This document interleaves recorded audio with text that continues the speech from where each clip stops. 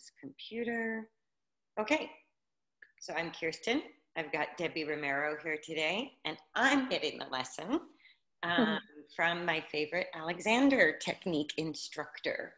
So I don't think in this particular video, we should take the time to introduce the whole Alexander technique concept. I'm just going to say it is for people what I work on when I work on horse balance for horses. So this work, the Alexander technique, really helped me as a rider, helped me in my different physical issues. And the theory of it is pretty much what I'm teaching about horse balance, but it's for humans. Alexander technique is for humans, and what I teach is the horse balance. So today we're going to do an experimental Zoom lesson because on Zoom, I was, horrified. I'm like, oh my God, I look way older than I feel on camera. And I had this going on all the time. I think it was this, no, it was this way. That one. Yeah. And I was like, wow, I tilt my head a lot to the right. I didn't even know I was doing that until I had to see myself. And what might be cool about this format is we have a mirror. So as you guide me through stuff, I can actually see in real time what I look like, which I know is not going to be what I feel like. Good chance. Yeah. Good chance. There it goes again. There's it goes. Yeah.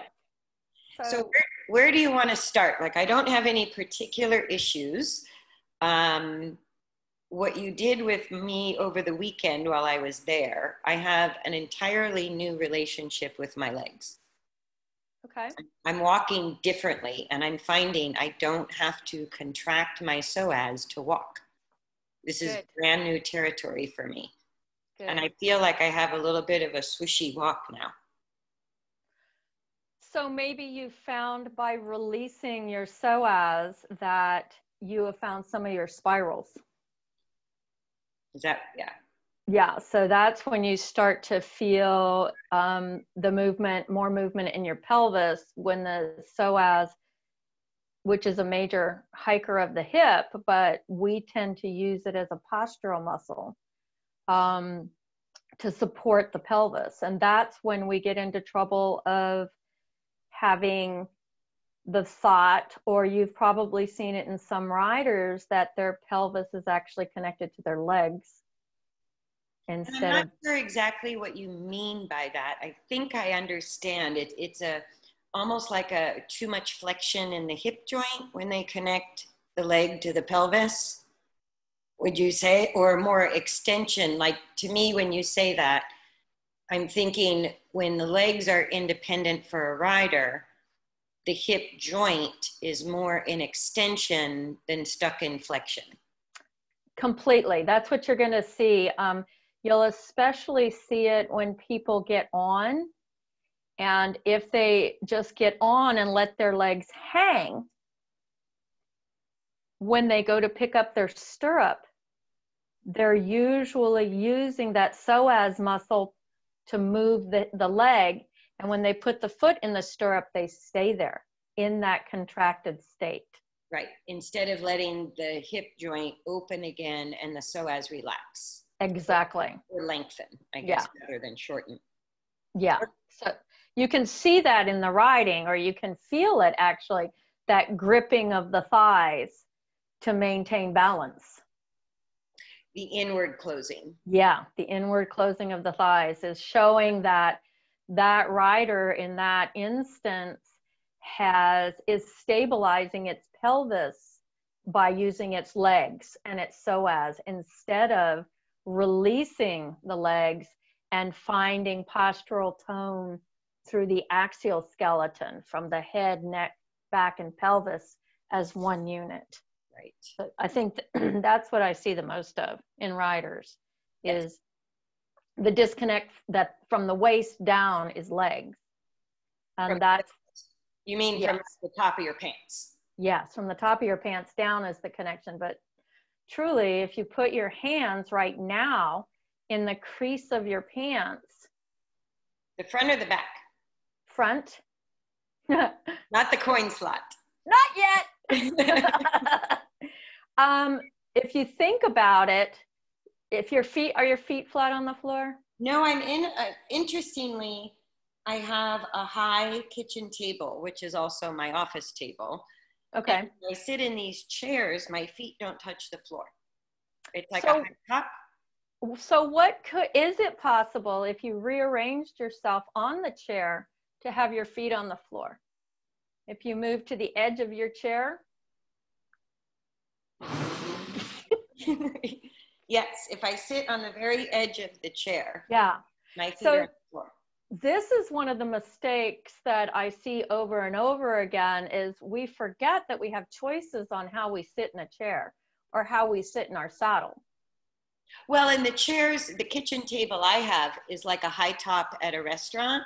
So Yeah. my feet, if I sit in the chair, my feet are like 6 inches from the ground. It's not whether I'm sitting a little, like I have to really just sit on the edge of the chair, to get my feet on the ground. Okay. But interestingly, I think that changed the way I look. Exactly. Oh, you're so sneaky. So when so I'm thinking bar stool. Everybody can get a picture of a bar stool in their head. Or when we sit in a chair and we tuck our feet up into the chair, that is an initial clue that we are trying to balance by locking our psoas. So if we can get our feet on the ground, you automatically see you get the support you need. From your feet and not just your butt. Right. Yeah. Yeah. So this is what I would compare to, and correct me if I'm wrong, is when you're on a saddle to correlate yourself to gravity, not to the chair. Right. So if I go back and sit in the chair, like I have to, there's a little bit of a footrest. Right. I sit in the chair the way it's designed. Yeah. What do you notice about how I change to you visually if I'm sitting, and as soon as I sit like this, my head starts tilting? Yeah. Then if I move the chair back and I sit on the edge with my feet on the ground, my head quits like wanting to go here and there. Yeah, because you have full support by using, whether you want to call it an opposition reflex, which riders seem to really love to use. You've got the opposition of gravity of the floor, and that gives you information up your legs, into your seat bones. Your psoas can release so that your central nervous system goes, there we are. Yeah, there's my relationship to gravity. Yes. Rather than sort of wrapping myself into the chair, which obviously was making me unstable enough that my head was tilting a lot. Or I just do that. I'm not sure which. And I can't see your legs, but you may be torquing your torso when you sit the other way with your feet tucked. You know, ever so slightly, maybe one direction, which makes me want to cock my head. Right. Do the vestibular apparatus wants to be level. Right. Which is the eyes, ears, and all the fluid up in here that say, just keep this puppy level and when we're good. Right. Right. So it was really clear in the pictures I shared at the last meeting where the rider's seat was super out of balance, but they didn't know it because from the shoulders up was actually straight. That's where the body's going to compensate, because at that point, that rider doesn't have the knowledge of how to use correct postural tone in the axial skeleton. Right. For a little alarm to go off and go, oh my, you know, I'm tilting. I need to shift weight and not contort my body. Right. To manage the forces that are coming up underneath me. But the instinct and the quick response is contort your body. Now my eyeballs are good. We're good. Mm-hmm. Yeah. Right. I'm level. I'm straight. Right. And right. There's the deception because we are so visual. There's so many proprioceptors in the inner Mm-hmm. ear and the eyeballs. There's a huge amount of proprioception going on in the balance of the head. So, but we have proprioception in every muscle of the body. Right. We have proprioceptors, but the ears, inner ear, and the eyeballs are kind of the main clusters. So I'm curious, as we're just sitting here talking, and I can take my hat off if you want. I've been working all day, so I'm dirty. But as you, like for you to work with somebody in this format, Mm-hmm. do you see things, or how would you guide me to make improvements or build awarenesses? Yeah. So there's several different angles to look at this. One is to ask yourself a question: where else do I seem a bit easy? We tend as humans to focus on the tension or the negative, but I'm wondering if we shift our thought process to, well, where's an easy place? And just keep looking for those easy places. Like the horses. Yeah, yeah. So we look for, unfortunately, our attention usually goes to the tension or the pain, and we recognize that. Could we shift the paradigm and have it go to, well, where do I seem a bit easy? And you don't want to say, where do I feel? Because there's a difference between feeling and sensing. What do you mean? So the feeling could be a muscular motor situation of tension. We can go to that, or muscle release, or no tone. But the sense of feel, or just where do I seem a bit easy, gives the brain the ability to check everything. And not, it could be the breath, it could be something totally different than a muscular effort. Oh, gotcha. So you're expanding your awareness with that question, right, rather than looking for the tight spot here or the tight spot right, there. Got it. yeah. So with this, and my body responds to that question pretty rapidly. So could you share where you seem a bit easy? Where I feel the easiest was actually maybe because I'm resting my hands on the table, but it was sort of my shoulders. Okay. And I went, oh, so I'm efforting by comparing it with where I felt easy. I took a deeper breath, and where I was struggling a little was in my low back, which I always do when I sit. I hate sitting. It's very uncomfortable for me. Okay. More comfortable with my feet on the floor, like we've been doing. Yeah. And then with my arms, sort of my forearms are resting on the table. And I'm going, oh, so my upper body feels supported. My lower body wasn't feeling supported. Yeah, that's chairs. So with chairs, the main thing is get your feet on the floor. Keep your feet on the floor if you can. Yeah. Rearrange yourself, put pillows behind you, whatever you need to do to make that happen. And even if you can get your thigh bones higher, or your hip higher than your thigh bones, so that this is your pelvis and your thigh bones are falling towards the floor, that's even better. That's the nice part I was just realizing of having a high top table and chair. Yes. When I move to the edge, I actually feel more like I'm in a riding position. My thighs Yes. are going down quite a bit, but I'm literally on the edge of the chair. And I go, but it's not uncomfortable. No, because you've got the support of the floor. Yeah. So let's play a little game. Since you mentioned low back, sometimes it's not comfortable when you're sitting. See if you can just ever so slightly push into the floor with your feet and just bring your belly button into your back.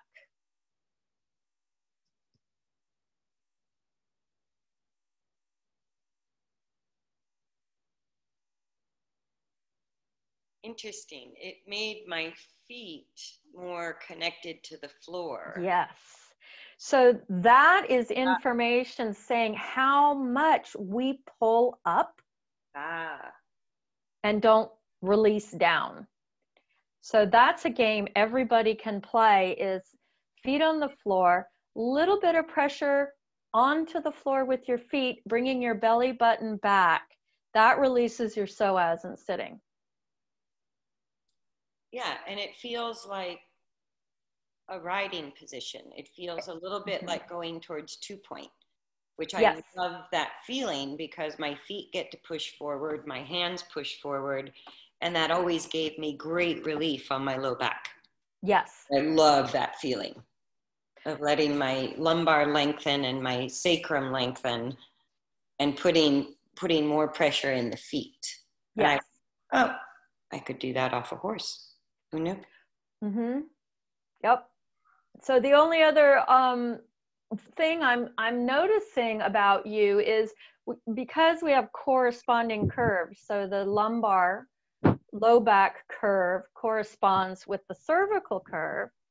Could we check in, with this up here, saying, well, if my low back is talking to me, well, what's going on at my neck? Mm. So just take one of your hands and place it on the back here. Yeah. So how does that adjust your eyeballs? I can feel how much it's pulled forward. Yes. And when I straighten it, I feel like I have to look up with my eyeballs.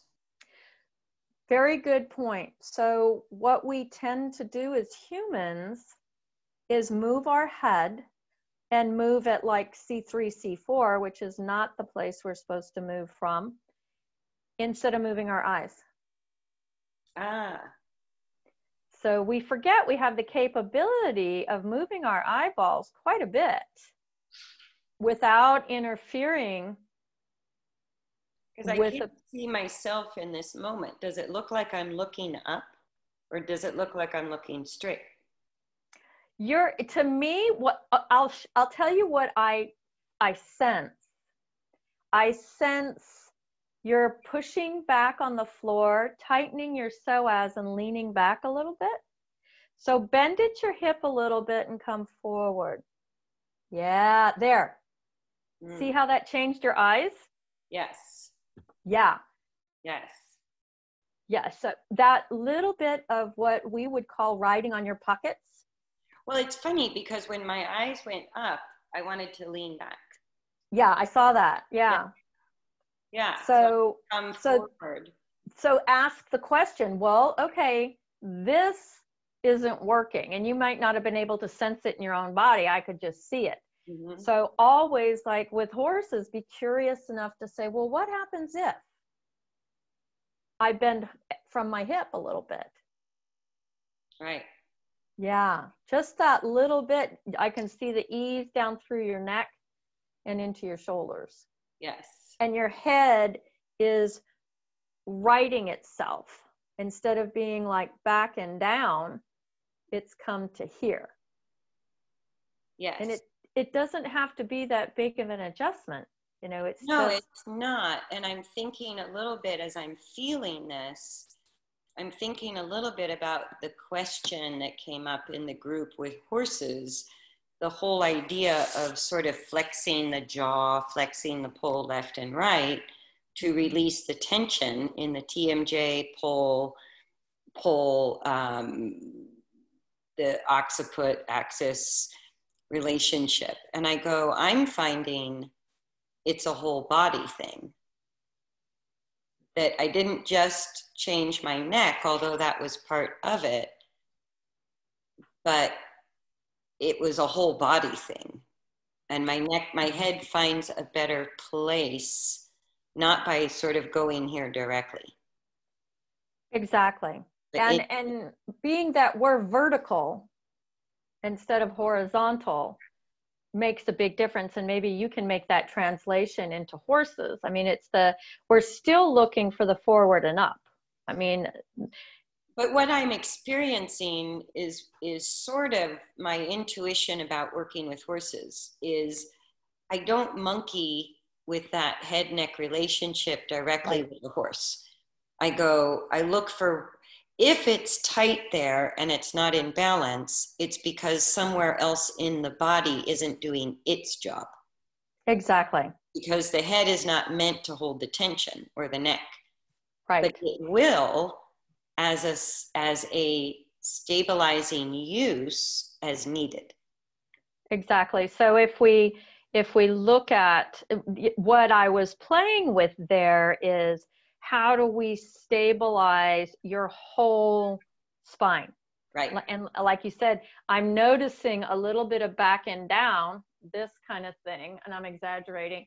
Yeah. And that's bringing you back, and that creates the tension. So we come forward a little bit, and it's like, oh, that's different. Yeah. So when that's I put different. my hand here and I straightened, it felt better. I was there directly, Mm-hmm. but I sort of ended up leaning back. And Exactly. I found kind of the alignment through my whole torso, and thought of lengthening the neck. I had the greatest amount of ease. So that's really, it's what you've been saying all along about working with horses, is we need to find that in our own body. Where is the easy place? Right. Where is it less effort? Yes. And even that thought, it's like I take a deep breath whenever that is spoken out loud, because it's like, oh yeah, instead of bracing for the struggle, what about using my energy to search for the ease? Exactly. And what it did is it took your, I don't know if you realize this, but what I saw is you expanded your field of vision to your periphery. As soon as you found the head, neck, back, and pelvis connection, you went from kind of this look and you came here. And that's kind of the central nervous system kicking in, going, yeah, there, that's better. Yeah. And the breath came too, because I go, I've had a busy day, I'm watching the clock, and it's like that, you don't realize how you're sort of like ticking through your day, and the tension can just be building, building, building. And as I'm stopping and pausing and thinking about it longer, just everything feels easier. And what's interesting is, I don't know if you can hear it, your voice has changed. That'll be interesting to play it back. Although yeah. I can't stomach my own voice on audio. I just have a really good time listening to my own voice. Well, what's interesting is, because I have the visual of the Zoom, I look like I'm more rested, I guess would be, because I can see sometimes when I'm tired and I show up on Zoom, I'm like, oh yeah, that look. Yeah, because I really think once we find whatever balance, postural, healthy postural tone we find at this moment, the central nervous system responds immediately and says, thank you, that's easier. And all the wrinkles go out of your face. It's amazing. Excessive ones, right? Yeah. So finding that, and it's never a position. It, as you know, it's a constantly changing thing. It's never static. It's always asking the question, where do I find more ease? Yeah.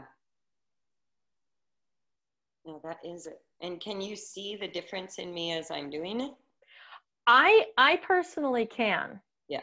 I don't see the strain, and the strain, well, you've done this before, so go back and go way far back and see what happens. Let me go back to where I started. Yeah, go back to where you started. You have new information now, but let's see what pops up. This is how I usually sit at the meeting.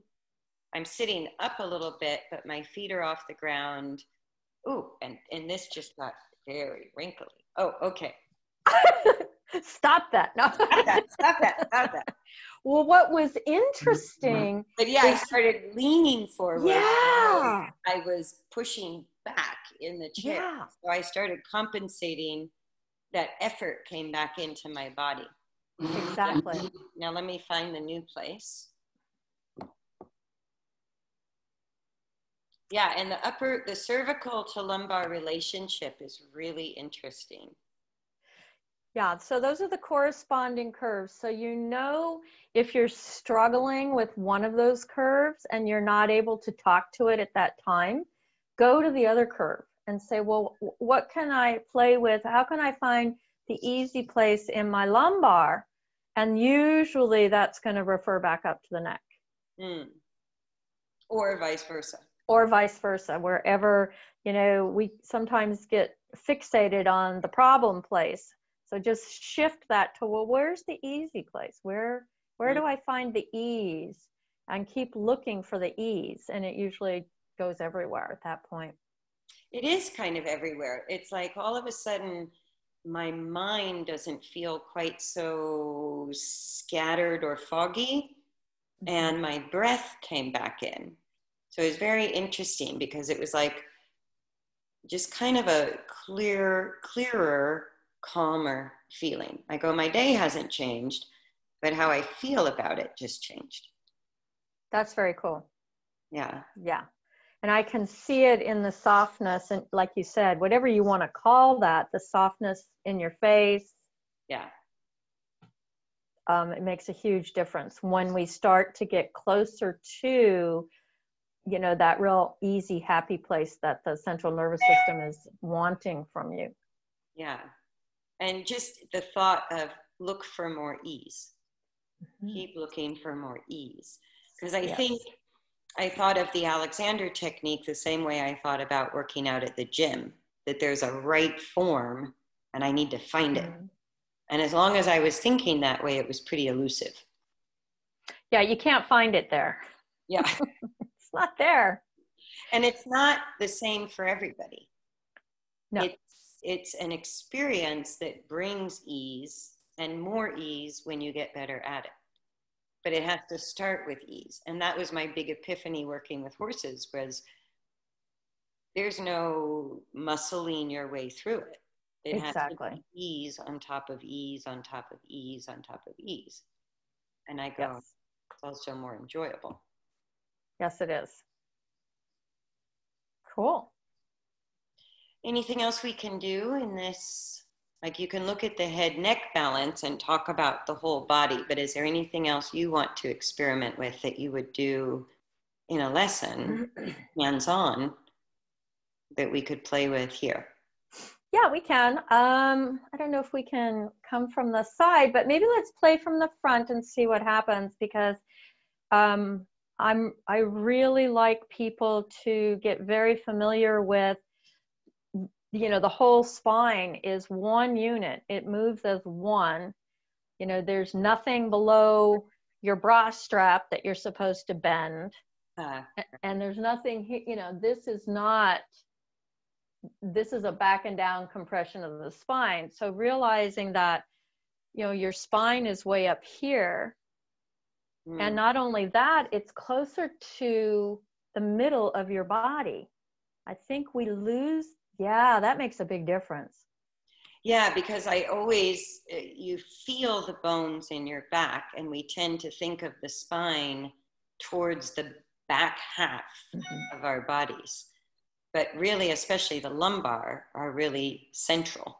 Very deep towards the front. So I think if we think of the actual bodies of the spine, because the spinous processes, like you said, in your back aren't really influencing your uprightness. It's the bodies of the vertebrae that are.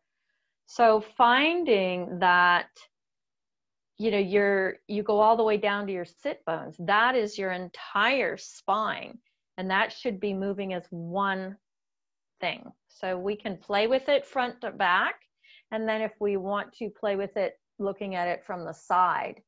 And of course, that always goes into chair work at some point, but we don't have to do that.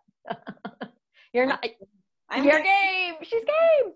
So the game I like to play is what we started with the hand on the back of the neck, and see if you can find just your yes joint that way. So it's up really high, your yes joint.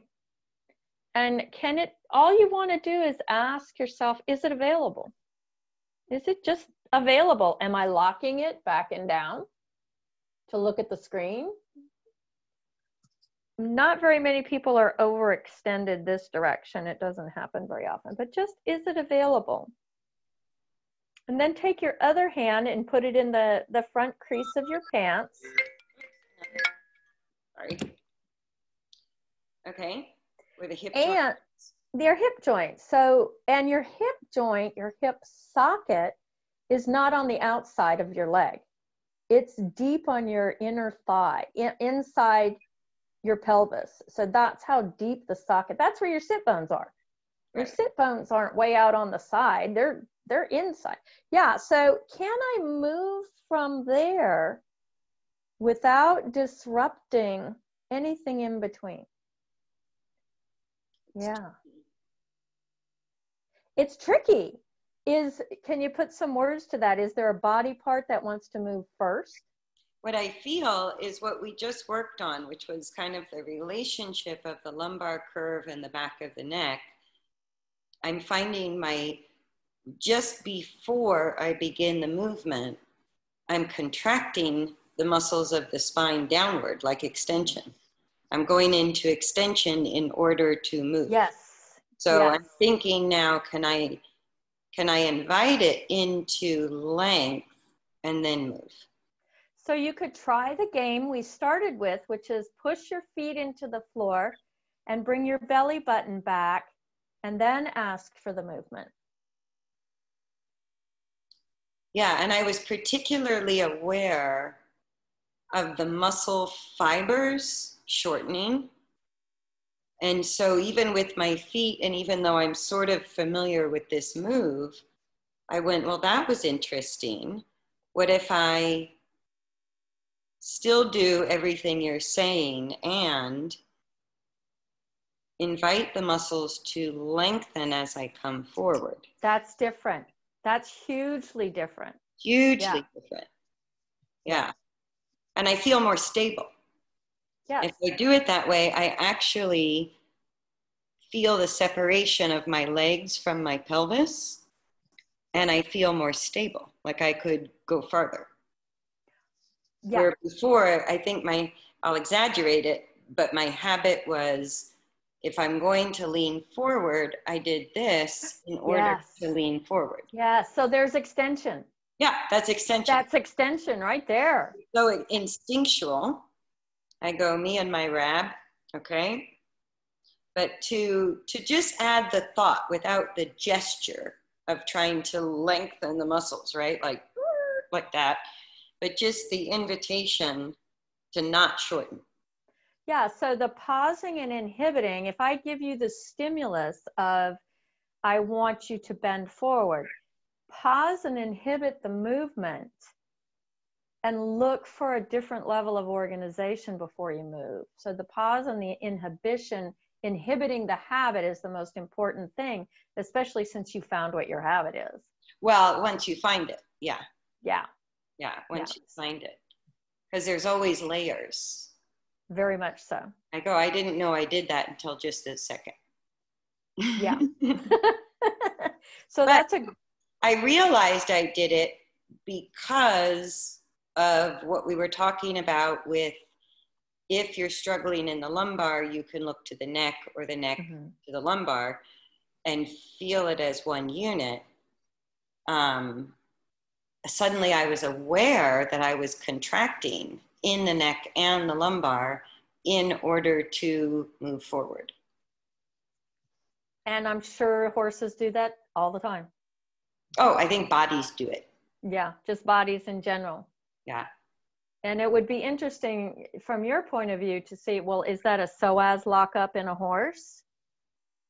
Because that's what that actually movement is. The back muscles themselves. It is. It's like the erector spinae.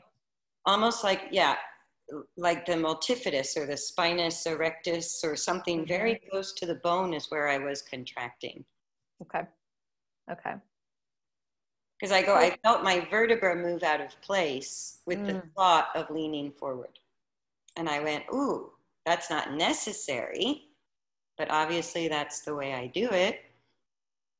Right. So the question would be, is this something I do when I ride? Who knows? And you don't have to answer it. It's just a question to ask yourself. Mm-hmm. Because we're always talking about, can I possibly give an aid without shortening? Right. Don't know. That's a huge question. If we're not consciously aware, then the answer is instinctually no. Mm-hmm. Instinctually, we're always going to shorten. I think it takes more conscious control to not shorten or to find things in length. And that's what these little games we can play off the horse to start keying ourselves in our thinking, like, I can practice some of these little tools off the horse. Maybe at my desk, maybe in conversation or whatever. Zoom meetings. In Zoom meetings, we could practice Yes. pausing and inhibiting the habit of, when I bend forward, or, this habit, or all of those things that we subconsciously just do. Yes. Yeah. What is it I read? That we can't progress faster than the speed of our own conscious awareness. Mm-hmm. There's the speed limit. I hate it. But yeah, until it's very difficult to inhibit and make a change and it's the same thing when you're working with a horse out of balance. I actually had a client this morning who felt these amazingly good steps of balance on her horse. And I go, if you never felt that, how would you know how to guide your horse? And that's where I know the Alexander technique is better hands-on, but I'm sure that there's a lot, like I think my voice is different. I feel better. I feel more at ease just with the few changes we made. And again, I'll look at it when I ride too. Yeah, I mean, it's great to, and there's some you can't find it everywhere. It's when you start looking for it, you get yourself into trouble. So don't look for it to be a certain place, because it's not going to be there. It's going to come up other places. What's pretty funny is like, okay, there I go again, right? So when I saw my head tilt, I tried to fix it here. Just like we do with horses, with the reins or the lash or the draw reins or the whatever. It's like we see the problem here, but the problem wasn't here. No, it's not. I've been doing these regular Zoom meetings now for almost 2 months. And I go, for 2 months, I've been trying to get my head right, but it's a mirror image. So it isn't what you feel like, isn't what it looks like. So I would see myself do this, and the first thing I would do was that to correct it. Yeah, it's in the correction we get more in trouble. So if we just look at, are my feet on the floor? Right, but our instinct, even my instinct, as much as I've studied this and worked on it, I go, my instinct was fix your head, Kirsten, without really rethinking, are my feet on the floor? What's my lumbar doing? What's my cervical spine doing? How could I rearrange my support system? Yes. Because the tilting of the head was a response to that. Exactly. Yeah. But as a beginner rider, I was going, put your head the right way. And I was struggling with it for 2 months. And I'm like, now if I think about my overall balance, there you go. And my head straight. And your voice changes, your breath changes, everything just falls into place after that. Interesting. One at a time, but all together. Yes. Yes. And you can only realize so many things at once. I go, exactly. We all have a speed limit to how much we can digest at any one time. So I agree. We just keep going further, but we can't beat ourselves up about it. And I just realized as I start talking, I go back to the old habit. Damn it. It was sneaking back in. And maybe I'm so proud of you for us finally getting to this place of working together when we're talking or doing something, because that's always a struggle when you're teaching. That goes out the window. Yeah. Yeah, it's very hard to maintain the same level of self-awareness and speak. That's really Yes. difficult. And that's still a work in progress for me as a teacher. It showed up in my case study videos where I had a microphone and I was teaching while I was writing. But with that split focus, when I went back and looked at some of the video and the photos, I went, wow, Kirsten, you were really getting shoved off the left side of the saddle and you weren't aware of it. And why Yeah. wasn't I aware of it? Well, probably because I was busy thinking in my head and talking. And it's very difficult. It's that split attention to be able to stay present with the feeling and communicate. But yeah, Yeah. I was like, the more I talk, the more I go back here. Ah! I know. That's very good, though. You corrected, or you went into the habit, you noticed you were there, and you went, oh, I have a tool now to get myself out of that. Yes. A feeling, So yes, a feeling I can come back to. you can say, oh, play with some thoughts, some feet on the floor, bending at the hip, maybe put a hand here to see what I'm doing. Well, do you notice too, or is it a thing like I see with the horses, that every time, no matter how well or how poorly the session goes, when I make changes with a horse, because it feels better, I often notice that the horses, when they go back to their old habit, they start to self-correct faster and faster. Just like I noticed, because we worked on it, when I started talking, I went, what's that feeling? Where before that feeling was there all the time. So I didn't notice if it was better or worse.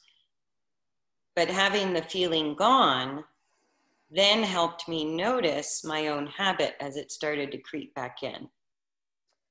Yeah, and I think that's why we need eyes on the ground or hands on us, or just like we're helping the horse, because we get stuck in our subconscious habit thinking that's okay. Or And when we do find a change, what I'm realizing is the quiet time. If I don't have hands on, if I don't have eyes on the ground, I caught myself because I took the time to find ease and I wasn't in a rush to get something done. So I noticed when the ease was leaving my body. But that takes a lot of like slowing things down to be conscious of that. So I would say quiet time or permission to go slow. yeah, for some people, it may feel like going from 80 to 25 Yeah. in their nervous system. Yeah. Because they've lived at that level up here of whatever you want to call it, hamster on the wheel.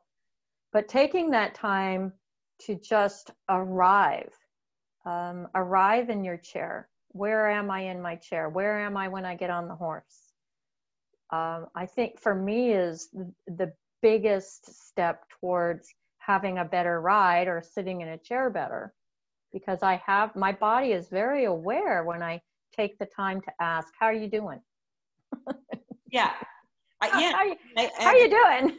In the absence of somebody looking at me and walking me through it or touching me, like if you put hands on people, I go, okay, that's a very powerful way to do it, but not always available to us.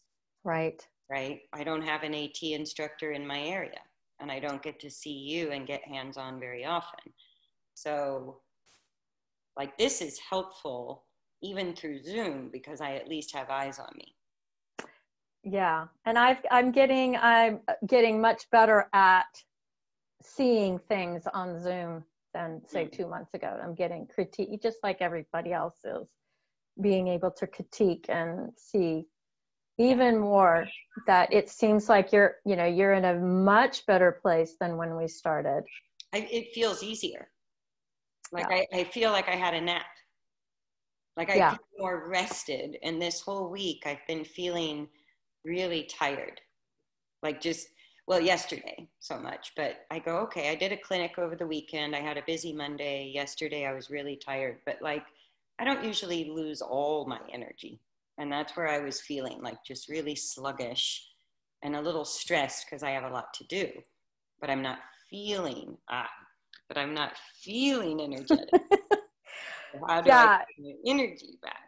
So finding, this might help also to ground you a little bit and just find that hip joint while you're talking.